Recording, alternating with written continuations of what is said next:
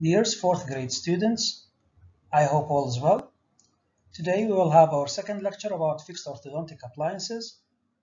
We will cover some clinical aspects about fixed orthodontic treatment. So we will start with fixing attachments, and we have two terms in this regard. We have banding, and by banding we mean the procedure of cementing a band to the tooth, and this procedure involves separation of teeth, selection of proper band size with a close fit, and cementation of the band, and it is preferably done using glass INMR cement. So this video shows the process of separation, and for which we use elastic separators that are stretched and placed between the teeth. They will try to get their original shape, and by doing so they will push the teeth to the side, creating space for the placement of bands.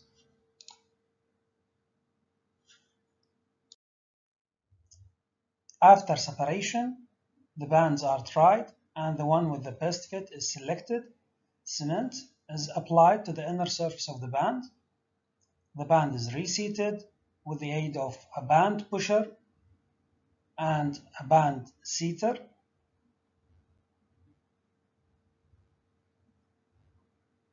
Then the excess of cement is removed and the cement is light cured.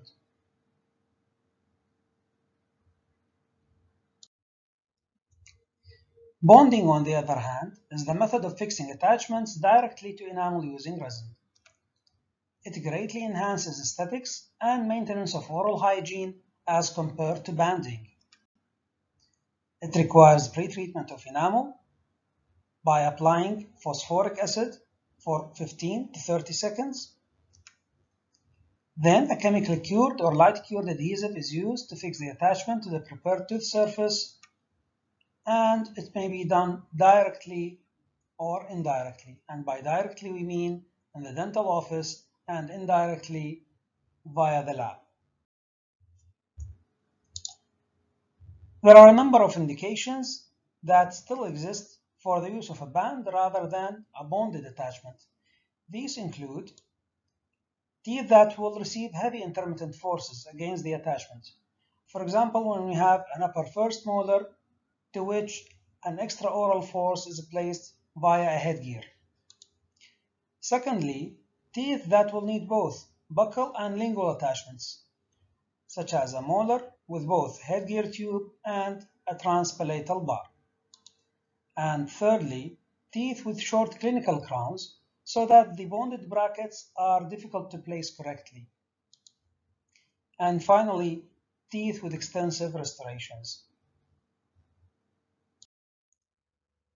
This video demonstrates direct bonding procedure. We start by cheek retracting, having proper moisture control, then cleaning of teeth surfaces to remove any pedicle using slow hand piece and profi brush or cup.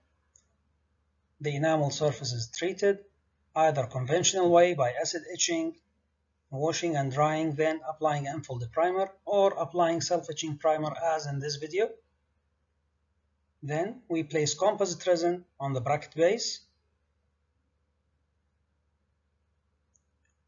We position the bracket on the tooth crown properly. We remove the excess composite from around the bracket base and cure the composite.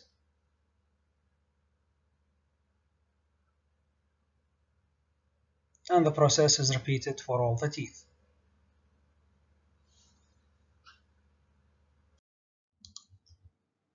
In indirect bonding, the patient's models are sent to the lab. They will determine the long axis of the teeth and the center of the clinical crown, which will determine the proper positioning of the brackets. Then the brackets are glued with a temporary material to the teeth on these models, and they will be transferred to the mouth with some sort of tray, as we see now. The brackets will become incorporated into the tray and transferred to the dental clinic. At the clinic, the same procedure as in direct bonding is done. cleaning of the teeth surfaces, placing acid etching, then unfilled resin, then resin is placed on the bracket base, but in this case all the brackets are placed on the teeth using the tray, and they are all cured at once. Now, the main advantage of indirect bonding are that the bracket can be positioned more accurately in the laboratory and the clinical cure time is decreased. However, the technique is technique sensitive and the procedure requires greater experience. The removal of excess adhesive can be more difficult and more time consuming with some techniques. The risk for adhesive deficiencies under the bracket is greater, and there is a risk of adhesive leakage to the interproximal gingival areas, which can disturb oral hygiene procedures. And finally, failure rates with some methods seems to be slightly higher. The comprehensive orthodontic treatment involves 3 stages. The first stage is alignment and leveling, during which there will be elimination of rotations, bringing the teeth to one line buccolingually and one level occlusogingivally, following the archwire shape. This stage facilitates future treatment stages. The second stage involves correction of molar relationship, as well as space closure. For example, spaces that occur as a result of extraction. So in the above picture, we can see that a closed coil spring is used to retract the anterior segment. And in the lower picture, we can see class 3 elastics are used to close the extraction space in the lower jaw and correct molar relationship. The third stage is finishing. It may be also termed as settling. After closing all the spaces and having correct molar relationship, we will optimize the occlusal relationship between the dental arches by using zigzag elastics as shown in these photos. After placement of the fixed orthodontic appliance, the patient must have frequent visit to the orthodontist office. These visits are necessary to evaluate the progress of treatment and to make the necessary adjustment. However, there is no agreement or evidence to support a specific time frame. Most orthodontists see their patients every 4 weeks. However, others see them every 6, 8, or even 10 weeks intervals. These visits are also necessary to avoid or prevent problems during orthodontic treatment. The problems encountered are caries and decalcification, debonded brackets, loose bands, and soft tissue problems. Regarding treatment duration, there is no specific way to estimate the duration of treatment. It usually takes 12 to 30 months, depending on the complexity of the case. Missing appointments will lengthen the treatment duration. Some pain may be felt in the teeth for a period of 3 to 5 days following each adjustment visit, especially during eating. Pain level is mild to moderate, and analgesic, like paracetamol, can be used to decrease it. Some pain may be felt with salty or sour food because of ulcers that often develop as a result of rubbing the cheeks and lips with the appliance during normal function. This usually lasts for a few days after insertion and can be reduced by using orthodontic wax. As shown here, there is an ulcer on the lower lip, and by placing orthodontic wax, the irritation is reduced and healing is promoted. Trauma to the cheek may also happen because of protruding wire. It is better to go to the orthodontist to fix it. Meanwhile, orthodontic wax can be used to reduce irritation. This video demonstrates using orthodontic wax to promote healing through reducing irritation to an ulcer. The ulcer is related to the bracket position, so we use a small amount of orthodontic wax. The area is dried and then the wax is applied to the bracket. And by minimizing irritation, the ulcer will heal quickly. The wax should be removed before eating and replaced with a new one. So what are the instructions for patients wearing fixed orthodontic appliances? What should we ask the patients to do? First, regarding teeth cleaning, we should tell the patient that it is necessary to clean the teeth with a toothbrush using fluoridated toothpaste for 3 minutes immediately after each time you eat and before going to bed. We should emphasize that it is after each time you eat, it is not the main meals. And therefore it is advised to have what's called the traveler brush. It is a sort of brush that can be folded and can be held anywhere so that the patient can use it whenever he eats. Secondly, we should tell them that you should clean all the surfaces of the teeth thoroughly, including the area between the teeth and the brackets. And they should keep in mind that cleaning is more difficult and takes more time than without an orthodontic appliance. Fluoridated, alcohol-free mouthwash should be used at least once daily after toothbrushing. And we should tell the patient that they should avoid eating or rinsing the mouth for at least 20 minutes after using the mouthwash. Having snacks and drinks with a high sugar content without proper cleaning of the teeth will result in permanent damage.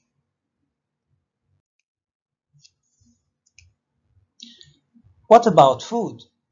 The patient should avoid snacks and drinks with a high sugar content between meals and at bedtime. They should also avoid sticky food, especially sweets and chewing gum. This is because they increase accumulation of bacterial plaque around orthodontic brackets, which will lead to decay. Patients should avoid hard food like nuts, as it can damage or break the appliance. And fruits, vegetables that are relatively hard, like apples or carrots, should be cut into small pieces before eating. The patient should avoid fizzy drinks and should avoid consuming large quantities of fruit juice. And since it will be necessary to use a toothbrush after eating, most patients find it best to avoid snacks between the main meals. In case of appliance breakage, you should contact your orthodontist immediately to schedule an emergency appointment. You shouldn't wait for your regular appointment, as this may result in unfavorable tooth movement or further damage to the appliance, which will eventually increase treatment duration. The repeated breakages of an appliance because of poor care may result in stopping treatment. And finally, we should ask them to wear a protective shield while practicing contact sports. This is a mouthguard that can be worn by the patient during contact sports. Finally, we should ask the patient to maintain regular visits and to follow the orthodontist instructions. We ask the patient to do good tooth cleaning, but we have to demonstrate how to do proper oral hygiene measures. Toothbrushing is preferably done using V-trim toothbrush to clean the appliance, and a regular brush to clean the occlusal and lingual or palatal surfaces of the teeth. This video demonstrates how brushing is done for a patient wearing fixed orthodontic appliance. Circular motion is used to clean the appliance and the cervical region of the teeth. Then At an angle around 45 degrees, the appliance is cleaned from the incisal direction as well as from gingival direction.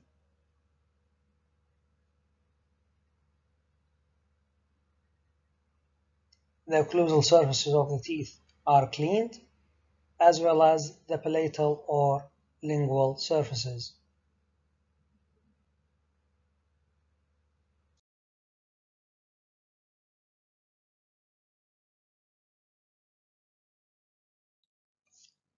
An interdental brush should be used for detailed cleaning, for cleaning between the teeth, and cleaning between the teeth and the appliance. This short video demonstrates how an interdental brush is used. An interdental brush may be a straight or angled one. You can see that it is inserted in the interdental region and the area between the teeth and the appliance is cleaned. An interdental brush should be used once daily, unlike the brush which should be used after each meal. Flossing is also required. The floss is passed between the archwire and the teeth using floss threader, as demonstrated. A super floss may also be used without the need for a floss threader, and alternatively, a water flosser may be used. This video demonstrates how to use a floss threader. This is the floss threader. We pass the floss in the hole, and then with the floss threader, we pull one end of the floss below the arch wire. Then we do flossing the regular way. We hold both ends and pass the floss incisogingivally and pull it out and repeat the process. This video demonstrates using superfloss. Superfloss has an initial rigid portion which can pass between the teeth. Then a spongy portion is used to floss the interdental region. For each region, we should clean both teeth, the right and left. Then the superfloss is taken out and inserted between another two teeth.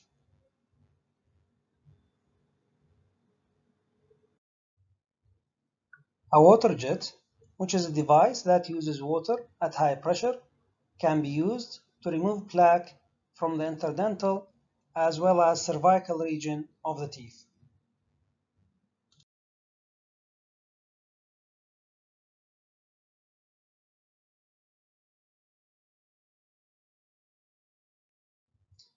And finally, mouth rinses that are fluoridated are usually used to maintain proper oral hygiene. So what are the risks that can be associated with orthodontic treatment? The first risk is enamel demineralization. The incidence of demineralization during fixed appliance therapy is high, and it can result in the development of enamel opacities on the labial surfaces of the teeth. There are two main etiological factors that are poor oral hygiene and a diet high in refined sugars. When both of these factors combined over a long term, they will inevitably result in demineralization and permanent marking of the teeth. The second risk is enamel fracture and abrasion. There is a small risk of fracture at the enamel-dentinal junction when removing the brackets, and this is particularly true with early ceramic bracket systems. However, modern ceramic bracket bases are designed with features that facilitate easier debonding, which reduces the risk of enamel fracture. Attrition of teeth occluding against ceramic brackets is the most important disadvantage of the ceramic brackets. The clinician must avoid bracket contact with opposing teeth. The third risk is root resorption, and external apical root resorption is an almost universal finding following orthodontic treatment. It is very common, but it is usually not clinically significant and has no influence on the long-term health of the teeth. Severe root resorption, and by severe we mean that there is more than 1/3 of the root length is lost, has been reported to occur in between 1 and 5% of orthodontically treated teeth. And this radiograph demonstrates severe resorption of the centrals and lateral incisors. The fourth risk is damage to the pulp. The use of excessive force or pushing the apex of teeth through the cortical plate can result in loss of vitality. Teeth with a history of trauma are more susceptible to vitality loss during treatment. But fortunately, loss of vitality is a rare complication of orthodontics. The fifth risk is gingivitis, and gingival irritation is inevitable with the use of fixed appliances, especially when bands are used, and this is exacerbated by poor oral hygiene, as we can see in this photo. However, gingival health improves significantly following the removal of appliance. The sixth risk is alveolar bone loss. Small loss of alveolar bone height was seen in relation to the teeth adjacent to extraction sites. However, there appears to be no long-term effect on periodontal health from orthodontic treatment. But patients with active periodontal disease, they can have rapid increase in bone loss. Therefore, periodontal diseases should be treated, should be stable and well maintained in these patients prior to starting orthodontic treatment. Orthodontic treatment can also result in recession when teeth are moved excessively in a labial or buccal direction, resulting in bony dehiscence and gingival recession. The seventh risk is oral ulceration, and traumatic ulceration in susceptible individuals is common, particularly during the early stages of treatment, as pointed out earlier. The last risk is allergic reactions. Patients who are allergic to nickel could have non-specific intraoral signs, including erythematous areas and severe gingivitis, despite good oral hygiene. This is because the arch wires and brackets contain nickel. In the next slides, we will have brief introduction about the instruments that are commonly used during the course of fixed orthodontic treatment. We will start with separating pliers. These are used for the placement of elastic separators.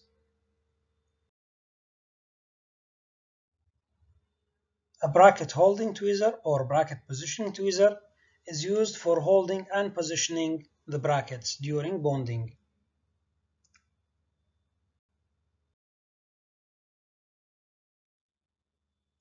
Matthew hemostat is a multi-purpose instrument that is used to place elastic and steel ligatures on orthodontic brackets.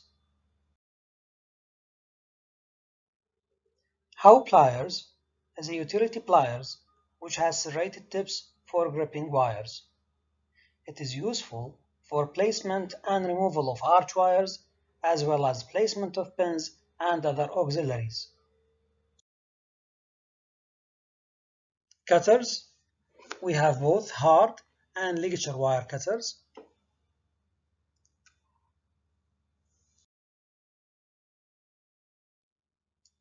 A distal end cutter cuts and holds the wire distally to the buccal tube or bracket.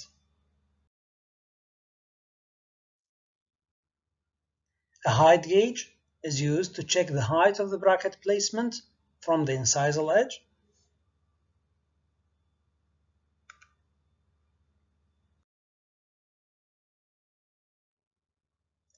Band seater is used to place and adjust orthodontic bands.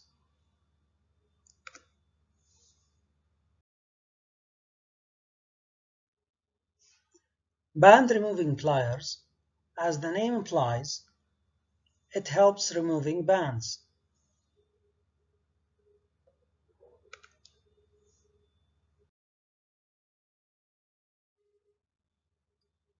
Bracket debonding pliers, may be straight or angulated, is used to remove the bonded brackets.